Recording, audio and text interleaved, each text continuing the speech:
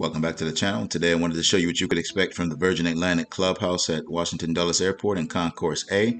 Please follow me on Instagram at Brandon Johnson 10K for behind the scenes looks at content and product that I'll be reviewing in the future. So here's a look at the Virgin Atlantic Clubhouse at Washington Dulles Airport. Pretty bright space over here, Concourse A. Now I was able to access this due to my American Express Platinum card and this clubhouse being managed by Plaza Premium. So that's how I was able to access it.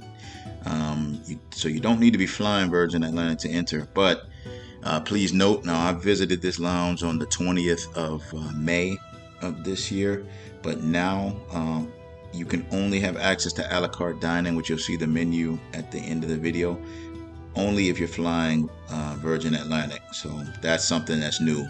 The upstairs was closed at this time. Shower was available upon request.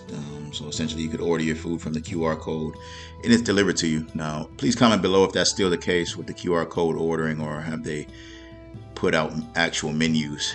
Let me know about that. But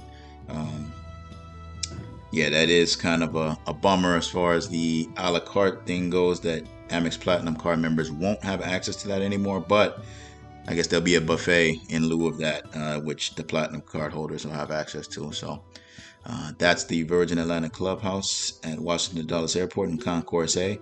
Please hit the like button, subscribe to the channel if you haven't already, and share this with a friend. I will catch you next time. Thank you.